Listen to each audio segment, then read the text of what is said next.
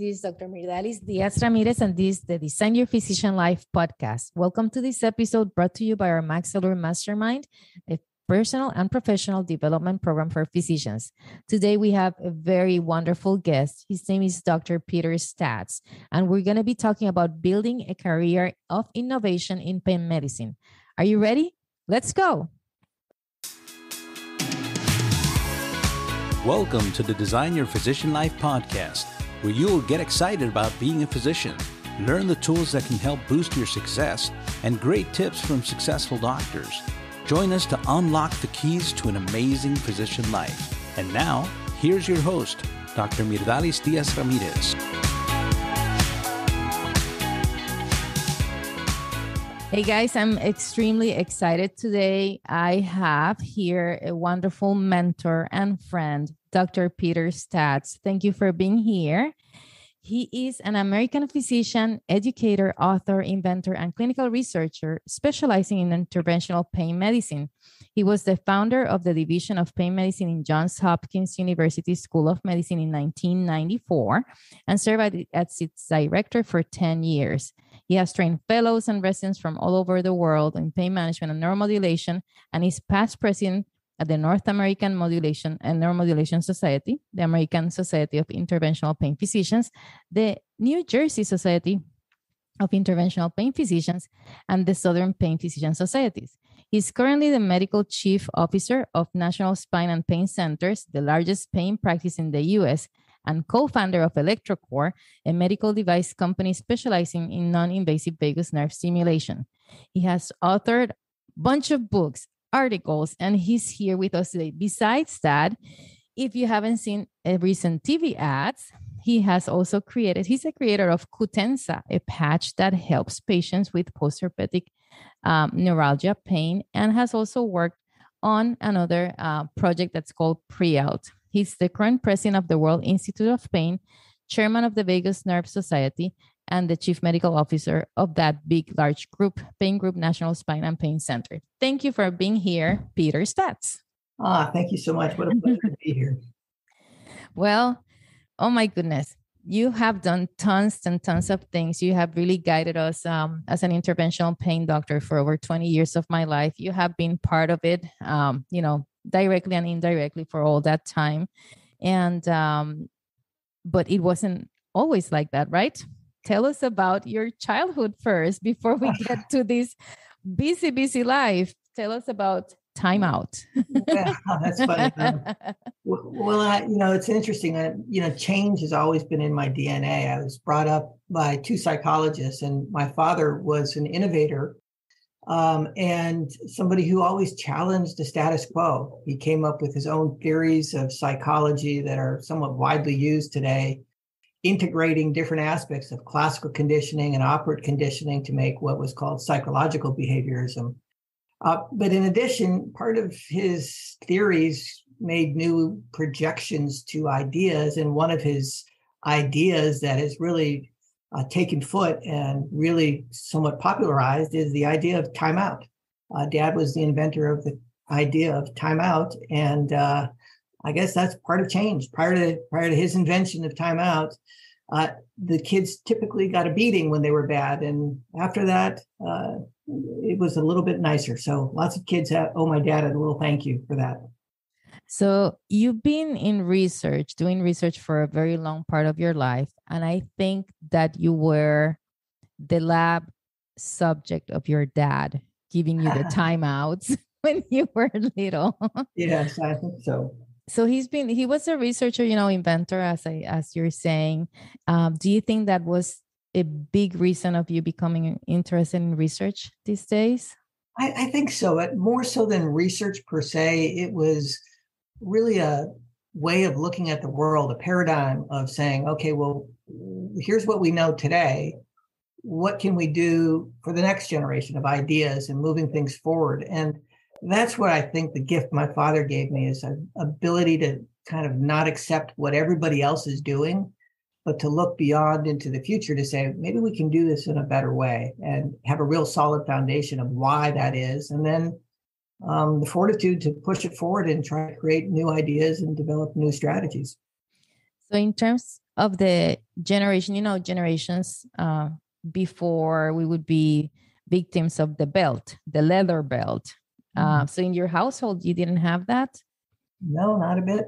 No belts in my family. It was all positive reinforcement, and then removal of aversive behaviors just by removing one from the environment. So he was a very loving guy who really thought that it was a better strategy to bring up kids by just reinforcing the behaviors that you want. That's awesome. So as a child, were you thinking about becoming a doctor? What were you thinking about as a child? Who was the one who decided to become a physician? The child, the teenager? Who was that? I'm not sure if I have figured it out yet, but I think somewhere along the lines, I knew that I was going to go to medical school. Probably as a teenager, I thought that would be a good path for myself. And you went to medical school, and eventually you went into, residency. How did you choose your residency, and how did you choose your fellowship, or, your next steps? Well, I actually went to medical school with the plan of becoming an orthopedic surgeon. And while I was doing my rotation with the orthopedic surgeons, I just was actually bored with it. It didn't seem to be interesting. And I think it was a function of just chance, because had I been with a different professor, I probably would have looked at the world a little bit differently. And so I was trying to figure out what to do. As it happens, I applied for an anesthesia residency at Johns Hopkins, and I applied for a psychiatry residency at Harvard, trying to figure out, well, what's the great new frontier? And when I met with Dr. Rogers, our chairman of anesthesia, he said, anesthesia can be whatever you want it to be. This is not about putting people to sleep and waking them back up, but this is about establishing what is sleep, or how do nerves function, or what is pain, and you could go build it. And Dr. Rogers' vision really aligned with mine, and I was sold and signed right there on the spot, and never actually went to an interview past the Hopkins interview. That's wonderful. What an inspiring way of seeing it and telling you these things, because many times it's the mentor, as you said, you got the one from orthopedic surgery, and then you got the one from anesthesiology, and what different visions, huh? It's amazing. So that's so important for us, and very fortunate for you to have found, and fortunate for us that you found that pathway in anesthesiology. Subsequent to that, you were then eventually created some department, a little department there, right? A little department of pain management, right? Yeah. So prior to my being at Hopkins, we had great expertise in pain management. As it happened, with Dr. Srinivasa Raja was one of my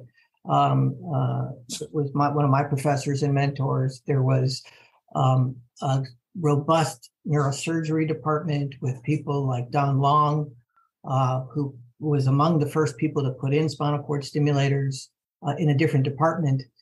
And at that time, anesthesiologists were not allowed to do any kind of surgery at Johns Hopkins or any academic place.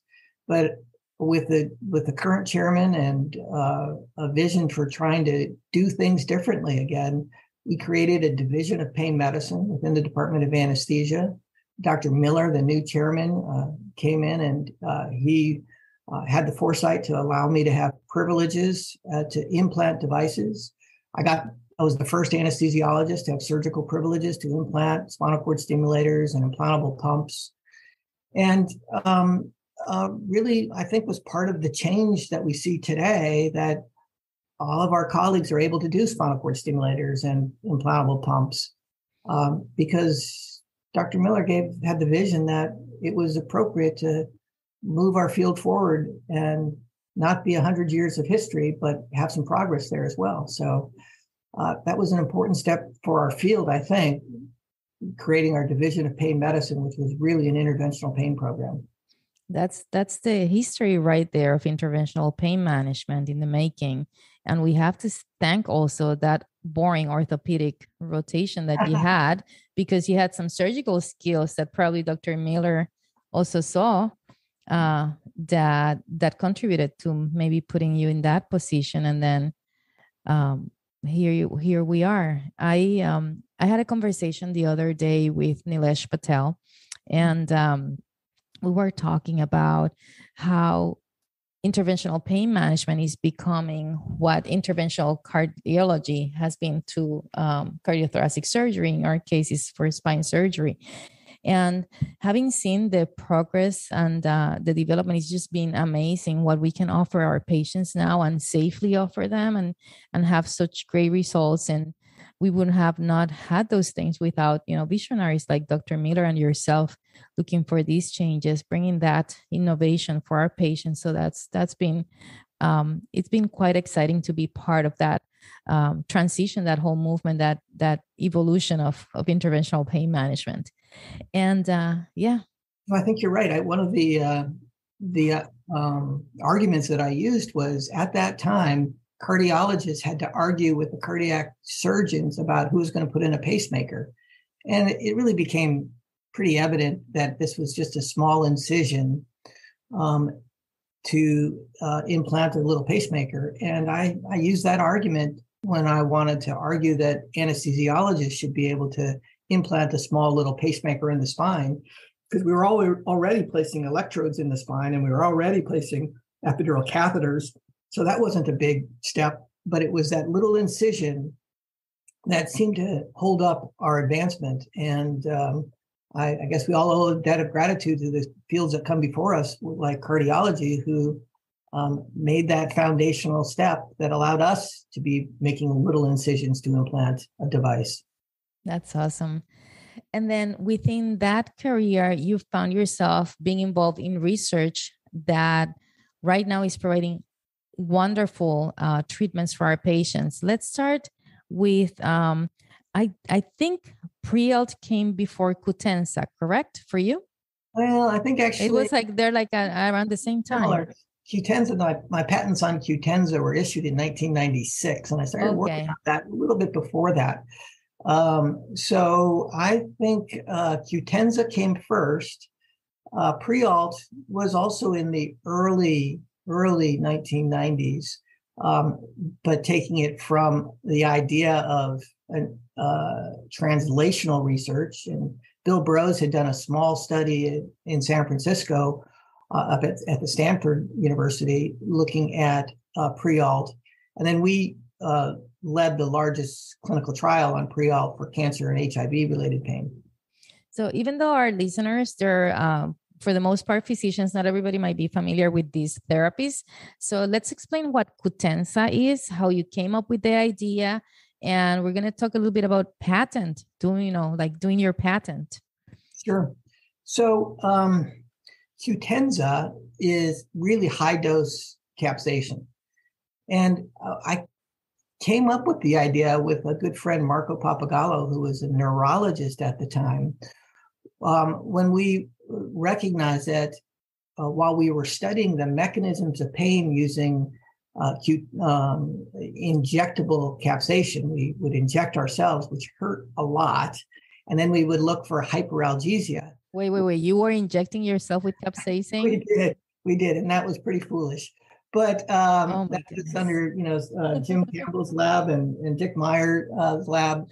We were looking at mechanisms. So there was an escape of anesthetic gas in the OR. And you guys were like flying high when you were injecting. No, I don't think so. We were just young investigators looking to figure things out. But one of the things that was noted was that after you did the injection, there was an area within the injected field that became insensate to pain. And prior to us, there was low dose capsaicin that you could buy over the counter, but it was really the high dose capsaicin that allowed for us to treat pain. And the first patient that Marco and I treated was an HIV-related patient. We wanted to see if this would work. So we put high-dose cream on one foot and placebo cream on the other foot, and the patient had significant improvement in pain in the one foot. Later, a fellow of mine became involved with us. Actually, much later, became involved with us. But we then put it on the Saran wrap like thing before we put it on the foot. Effectively, the first patch that was used, and we showed that we could improve pain. And then finally, one of my fellows, Wendy Robbins, went to UC San Francisco and loved the idea and started a research project at UCSF. So there was a long transition of us using the device initially under anesthesia to the point is having to use an epidural anesthetic to mitigate the pain of the topical capsation. And now the companies that have developed this have figured out how to do this without having to put in an epidural catheter or something like that. But it was, it's a long road. This was early 1990s. It's almost 30 years that I've been working on this. And as you mentioned, I saw on the news this morning, not on the news, but I was watching the news this morning, I saw an advertisement for Qutenza. So this is an incredibly, incredibly long path. It's amazing. I did treat patients in that way with the epidural or the spinals, and then giving them the high dose under the saran wrap of capsaicin for the neuropathies, and the change was amazing. And subsequent to that, during the last, I don't know, it's been like 15 years, I think, how long it came to market, we've been treating patients with Qutenza as well. And tell us about the patents. When did you decide to submit a patent, and what was that process like for you? Well, I've actually submitted many patents over the years. Some have worked out well, some have not worked out so well. So that's, I think, a key lesson here. Early on, I submitted a patent with Rob Greenberg on creating the first electronic medical record. And I did it through Hopkins, and Hopkins didn't think that there was a there on it, an electronic medical record. So didn't push forward on the patent related issues. Something I obviously continue to regret moving forward. I also worked in other pharmaceutical related areas. One was the company that I worked with, a guy named Joel McCleary, on creating a topical agent out of kava kava, which is an herb from Micronesia, now grown in Hawaii. And we figured out how to isolate the active compounds in this kava kava that were really quite analgesic as a topical agent, and filed some patents on that. And unfortunately, about the time that we filed the patents and figured out how to make this topical agent with a specific dihydrocavane lactone isolate, there were also isolates that actually showed that were liver toxic. But the press picked up that kava was liver toxic, and it really kind of shuttered the whole company of what we were trying to do with topical kava kava. Even though we're pretty sure that the isolates that we had were not toxic, just it would be impossible to raise money with the press that was going on around that. And then Wendy, through UC San Francisco, in collaboration with me and Marco, filed the next patents on topical capsaicin. So those were some early patents, and then later patents that I worked on were around vagal nerve stimulation. Most recently, we filed some patents that are not issued yet on improving survival with telomere lengthening with vagal nerve stimulation. So this is a process that's kind of constantly ongoing, understanding where there's a hole in our knowledge and seeing if we can advance that area with patents. But that's amazing, because you're describing, the career, the journey of a true entrepreneur, where you have your successes and you have your failures, and then you learn from your failures, but you keep going, right? And you keep going inspired, and you're surrounded yourself. You've been in such great environments, rich environments, with curiosity and with the ability to let that curiosity flourish and develop, and given tools where you can be able to do these things. And then you do it yourself for others as well, like working, collaborating with fellows that you've had students, and then really bringing new knowledge and new ways of treating our patients. And talking about that, you have this wonderful vagal nerve stimulator. Historically, a lot of the stimulation, you can do like some of the of outside, just touching and doing certain movements and things like that. And then implants were the other thing. But you've been able to do this device. Can you describe it for us?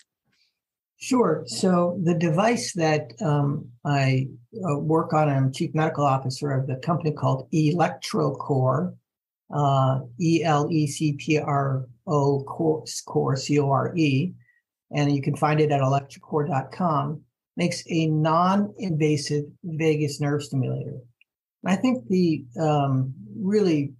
got a whole bunch of patents, 130 some odd patents with worldwide coverage on the best way of stimulating the vagus nerve in the neck without having to do surgery. And I started this path and looking at this with a good friend, JP Erico. And JP was a serial entrepreneur, and I was a serial scientist, so to speak. And he had been thinking about the vagus nerve, and I had been thinking about the vagus nerve for a different reason. My son, I learned, had peanut allergies. And as an anesthesiologist, I know that when you see a kid with having an asthmatic attack or some kind of anaphylaxis reaction, one of the things we try to do is keep them calm, not just because it's the nice thing to do, but also because of the anxiety can actually exacerbate the airway reactivity. And I wondered deeply, well, why is that?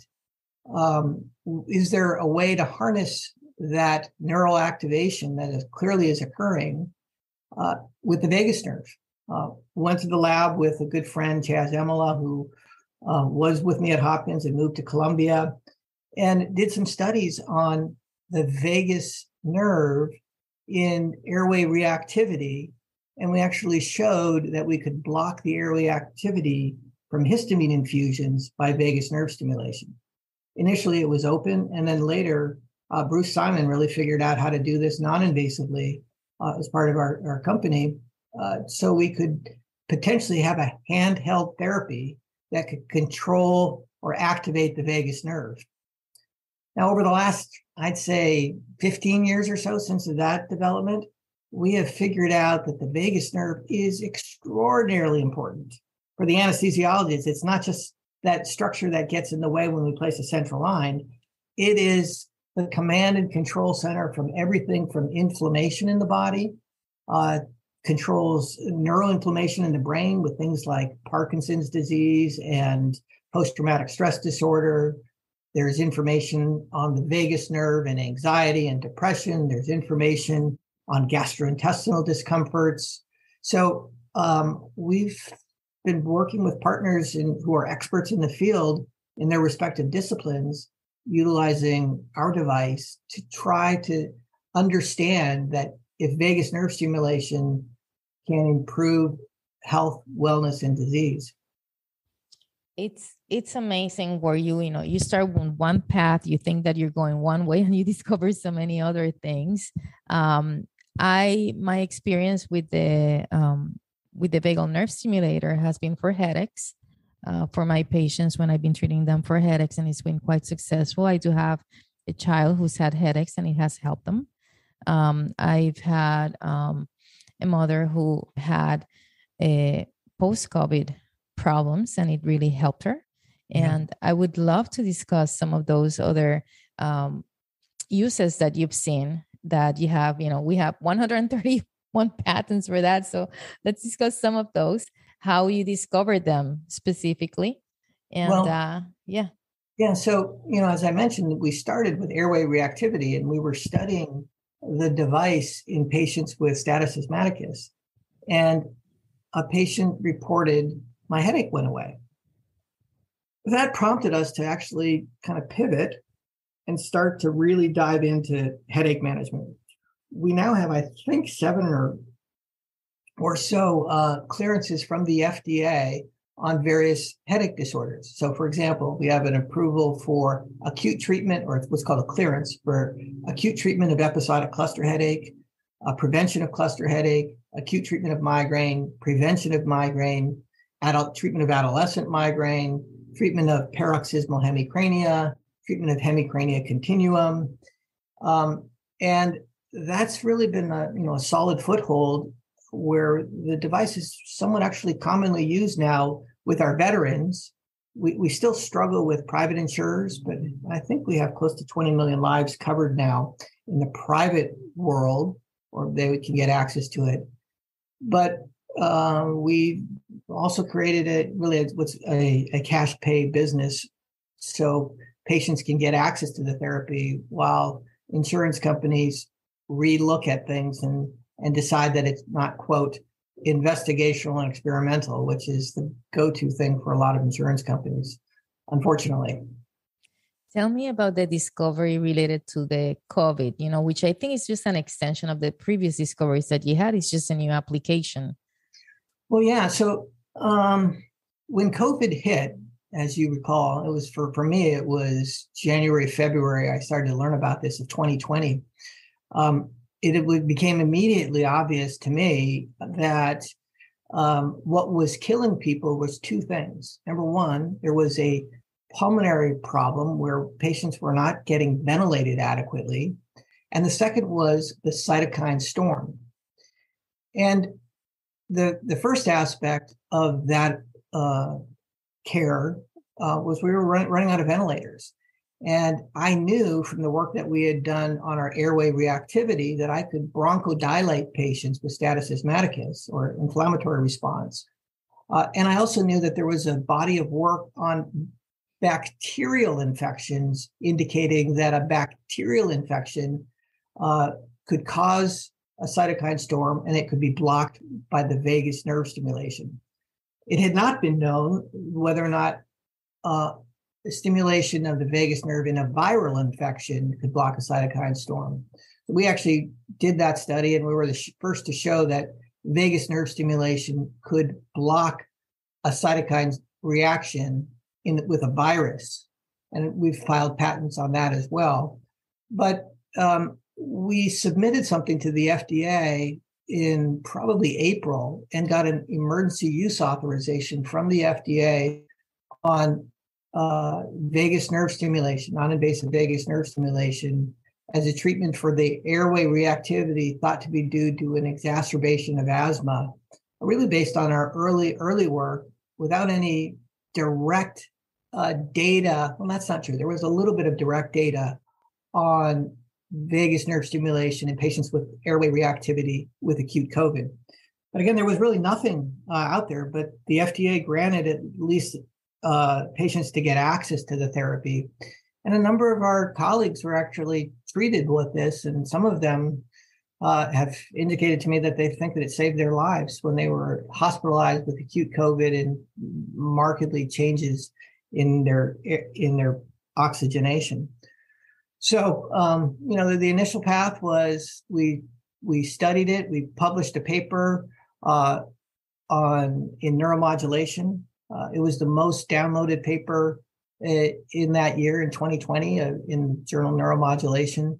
Got the FDA emergency use authorization and started some studies. One was with Carlos Ternero in Spain, who did the study that showed that we could modulate C-reactive protein in subpopulations. Changes in D-dimer were noted, IL-6 were noted. And now there's work going on long COVID. The group up at Mayo Clinic Rochester is studying our device in long COVID as a potential treatment for what I suspect is a neurological injury that may include vagal nerve damage in patients who are suffering with long COVID. So this is just, as you said earlier, it's a path from idea to evaluating what's going on in the world, seeing that we need a better mousetrap, so to speak, and then building it. What's the pathway you're suspecting for that? What are the symptoms for those patients that you're saying that they have for long COVID, the vagal nerve damage? What are the symptoms for these patients? So long COVID is really a tremendous problem. There's probably 100 million people worldwide, and that data is a little old now, so it's probably more than that, who have long COVID. And long COVID is an incredible problem. Some of the estimates, Dr. Summers, who is from Harvard, has recently estimated that there's something like $16 trillion worth of damage expected from long COVID itself. It's really an enormous number, and I don't know if it'll be that high, but in terms of lost productivity, work-related injuries, disability payments, it's an enormous number that is expected to come from this next pandemic of long COVID. Now, long COVID is probably a constellation of different disorders that are all presenting similarly. I had COVID and now I'm disabled, but it's probably 3 or 4 different mechanisms that are occurring. But one of them is probably due to a damage of the vagus nerve, interestingly enough. And people can have persistent cough. They can have gastrointestinal problem. The number one thing that people experience with long COVID is fatigue. Number 2 is headache disorders. And interestingly, these are all areas where the vagus nerve has been shown to be implicated over the past. Another, of course, is POTS and autonomic dysfunction. These are areas that the vagus nerve, again, I think is implicated in. And there's some thought from a European group that in these patients with long COVID, if you measure vagal nerve activity, it's significantly depressed in a large percentage of patients with long COVID-related symptoms. So I think that there's going to turn out to be an opportunity to treat patients with long COVID with vagus nerve stimulation. Right now, it's arguably on label for one of the bigger subset of patients with long COVID. It's those with migraine. But more work is going on to try to figure out whether or not vagus nerve stimulation can be part of the cure or a solution for patients with long COVID. Too early to tell, but it is. That's amazing. No, it's true. Like it's so involved, the vagus nerve, in so many things. One of the things that was really curious about this device, now that I'm done a transition to treat my patients through functional medicine, is the fact that you have a patent for telomere lengthening. And I'm very curious about how the idea came about. I think I would have an idea thinking, like maybe treating anxiety and depression and that type of the stress will help you lengthen your telomeres. What have you found? What made you choose this path? Well, that patent's been filed and people can find it and search it. It's not been issued yet. But what made me think about it was sitting in on a lecture on the Nobel Prize winner, Elizabeth Blackburn, who is the person credited with understanding that stress, anxiety, all affect telomere function.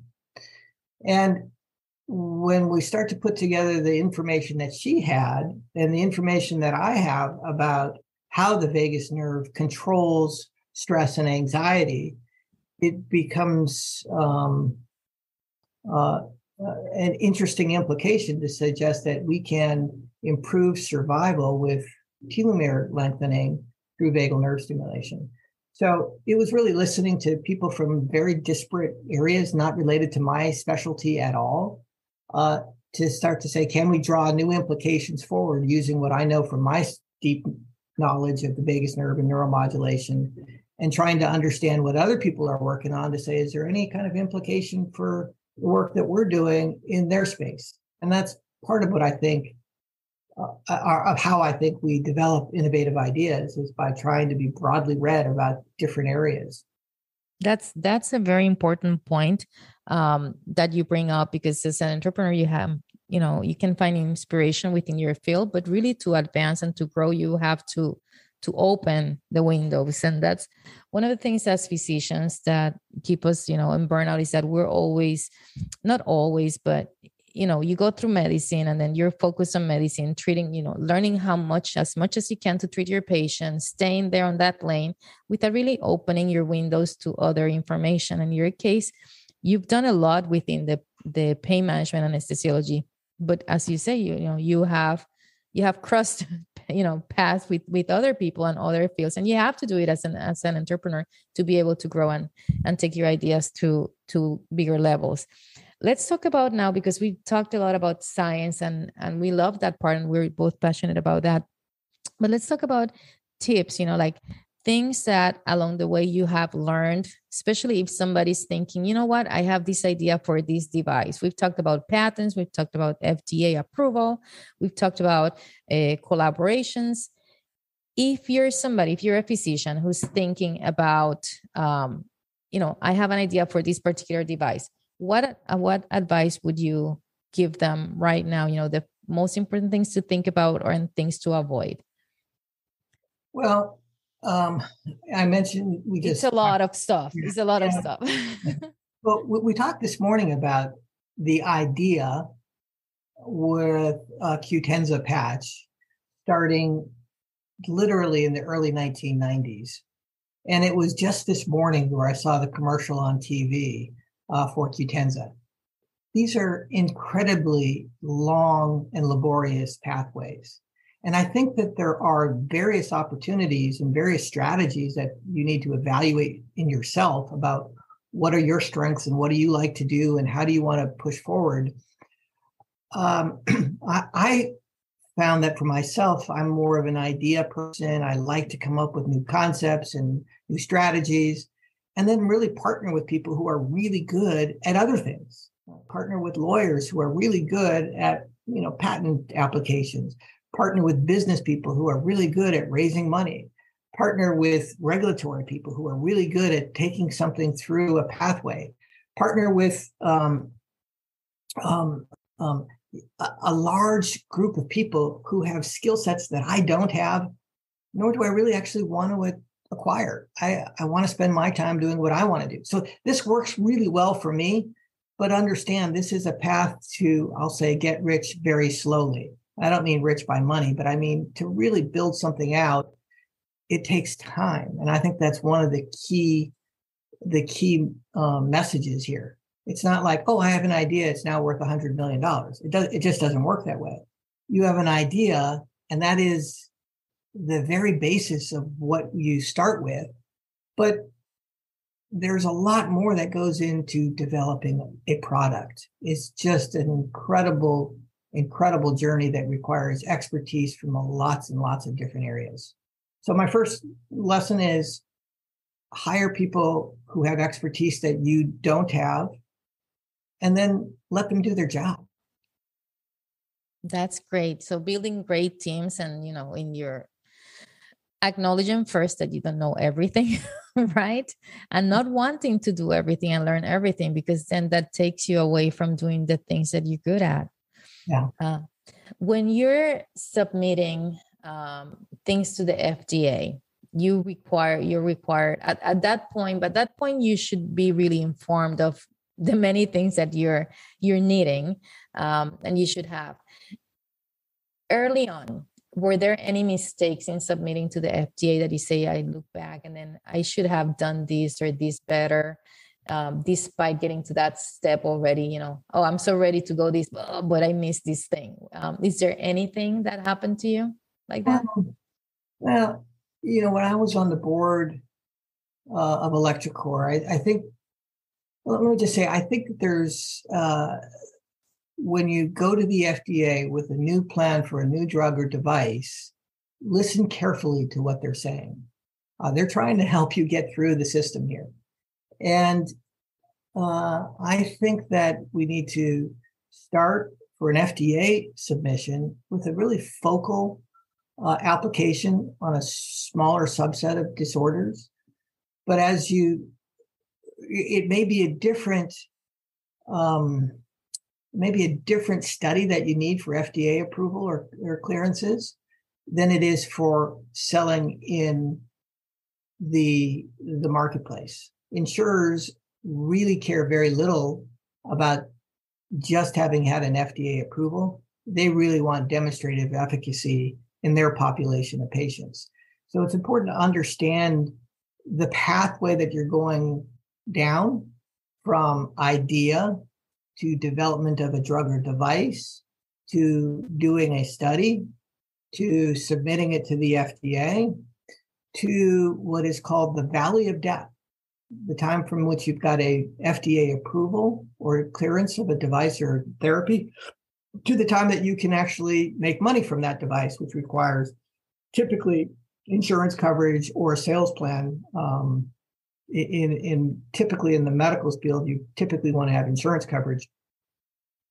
Thinking through the current pathways that are out there for coverage of various devices or drugs. Are there predicates that what you can build upon, or you can create a whole new pathway for yourself?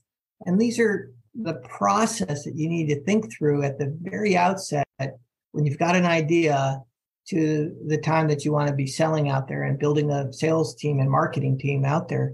You need to think through the entire process before you do your first patient. One thing that I've seen with some other devices is that they have the FDA approval, they have all the investors, they go to these shows, and there's not necessarily that great of a physician or clinician adoption of the therapy, which can happen. Can you tell us a little bit more about that? Well, I mean, I think part of what we did with electroCore more recently over the last couple of years was to recognize that we need to align incentives of physicians, patients, and industry, particularly while insurers, in my mind, are being unreasonable in calling these effective therapies investigational and experimental. And physicians are busy people. They've got to make a living. And I think it's okay for doctors to make money. I'm a fan of doctors making money.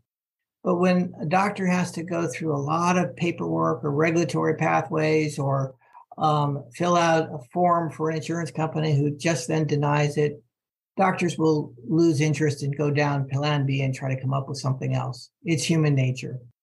But if you can make a path that's very easy for the physician and cover the expenses of their time in filling out the paperwork and distributing a device, that's got a tremendous advantage. And in electroCore, Mitch Deshawn and Dan Goldberg, our head of sales and our CEO, came up with a plan, what's called GammaCore Concierge, that I think you know about, is where the device can be sold to the physician then can sell it to the patient, and at a very reasonable price. The physician makes a little bit of money to cover the time of teaching the patient, and all of that goes into that. The patient gets a good price, and then the company can actually sell. So it is truly aligning the incentives of all parties in this. It's amazing because right now thinking about GammaCore Concierge versus that time when you were thinking about vagal nerve stimulation for your son with peanut allergies, like that doesn't match, right?